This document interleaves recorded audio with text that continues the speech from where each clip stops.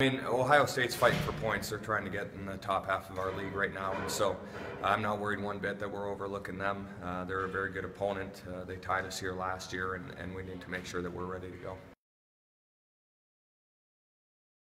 Yeah, Kelly, with most freshmen, it takes them a semester to really figure it out, but for her, it took about a quarter of the year. She started slow, got more comfortable, and then towards the end of the first half was playing great, had a hat trick against St. Cloud, and then for her to come back and play the way she's been playing in the second half here, and her line, it's provided that scoring depth that we need, and she's making a great impact. We've got the best fans in the country. I mean, there's no doubt we've led the country in attendance the last number of years, and to get 3,000 people in here and just blow the roof off the place is going to be really, really exciting.